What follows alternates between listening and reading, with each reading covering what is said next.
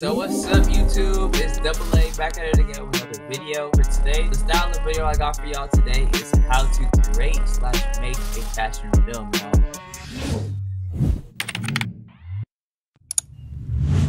First off, a fashion film really doesn't have to fit like some sort of criteria. A fashion film generally is just showcasing objects such as clothing, bags, and other stylistic elements. And a simple example I can give y'all about this is maybe like an advertisement on like a Gucci bag, or maybe like a famous sneaker like a Rick Owens, something of that nature. These can be easy examples of fashion films, and these are just fashion films more sorted for promoters, but fashion films can be used for various different reasons. I have various fashion films and videos that I will be showcasing for y'all in this video. I'm going to be showcasing most of these videos in the editing portion where I show y'all or give y'all some tips on editing your fashion films. Typically, a fashion film consists of motion picture photography, also known as cinematography. It includes lots of visuals, some sort of story, and among other things, the whole concept is supposed to be related to fashion. Not just some basic information about the fashion films, there is a three-part structure that I want to list with y'all in this video, and the first part of this is the purpose, or you guys can call it the concept. The second part of this is the end result, and this is most important for the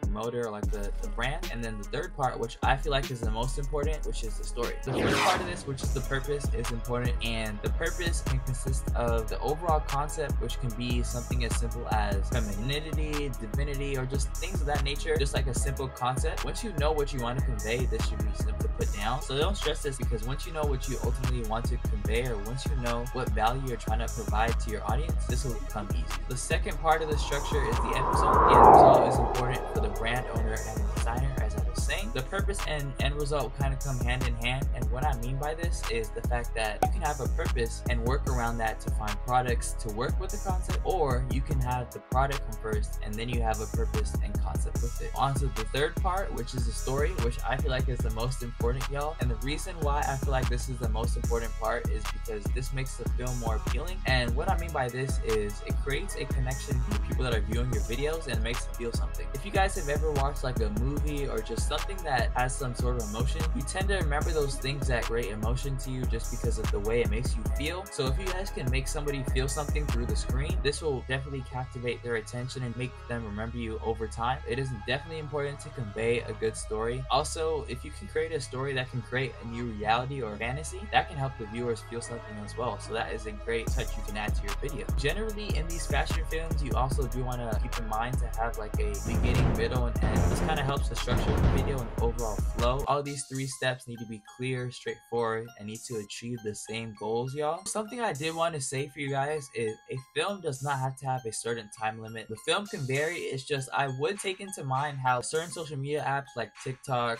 or Instagram Reels, they definitely have like a lot of short form content on there, and I'm realizing a lot of people are just having shorter attention spans. So I would definitely take this into mind. I would not shorten your fashion film if you do have sufficient value. What I mean by this is if you have a lot of value to add to your film, I would definitely put it all in there if you feel like it's interesting and it's going to be something the viewer does want to watch. It is important to always incorporate a strong intro, y'all, and I cannot stress this enough. An important intro is always important when it comes to creating a fashion film, because this is going to captivate the audience at first glance. And when you guys first of all think about when you guys are seeing like an advertisement, you guys don't want to see maybe an advertisement that starts off with monotone, or you don't want to have something that is not really captivating at the beginning. Also, an important tip you do want to have when it comes to creating these fashion films is you do want to make the viewer remember or feel a certain type of way. Now, I'm gonna get into that towards the end of the video. I'm gonna give y'all some tips first and foremost on these fashion films. A tip I can give y'all in terms of fashion films, in terms of the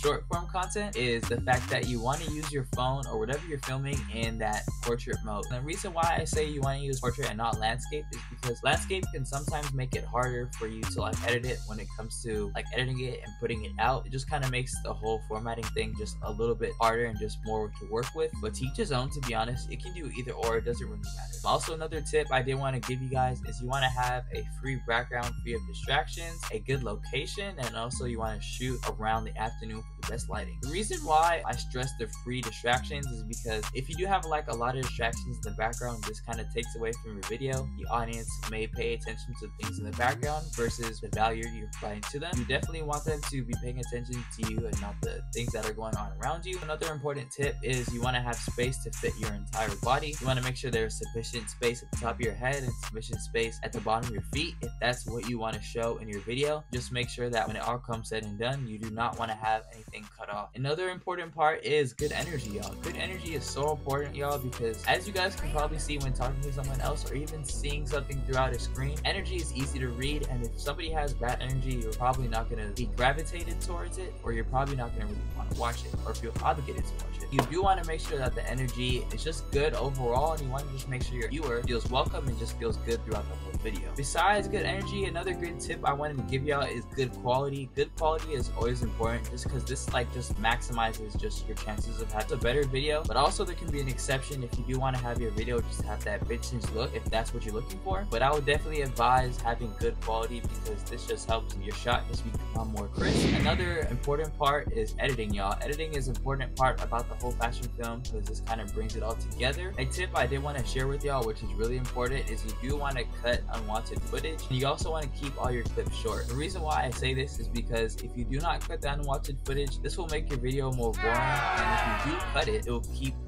that intrigue. When you keep all your clips short, this kind of resets the audience's, like the viewer's attention, and it makes it more fast-paced. Something you do want to take into account or add into your films, if that is what you wanted to do, is you can add some text, animation, B-roll, even transitions. As I was saying before, this can just add that extra factor to it that just helps it just come all together really well. When all used collectively nicely, they can all come out to make your video just look that much better, y'all. So I would say color is very great, because people gravitate towards color more than just darker colors, so I would say like those more vibrant colors are just gonna hit home better. But there are so many ways y'all can be creative. There are so many things you guys can do. But without further ado, I'm gonna get into the uploading process, y'all. The process that everybody has been waiting for. You guys have finished the video, you finished recording, you finished editing it, and then now you're on to uploading. So as far as uploading goes, uploading is very important, because you want to make sure that you have a good cover or like a good thumbnail, but you do not want to give out the full value of the video. And what I mean by this is, let's say you have like maybe like an April sneaker release video, which I do have, y'all. If y'all haven't already watched, y'all should go watch that, y'all. That was my last video. But anyway, if you guys have like maybe like an April sneaker release video, you do not want to have on the thumbnail, you do not want to have all the sneakers that you're going to be showing in the video, or else that just leaves the viewer knowing everything you had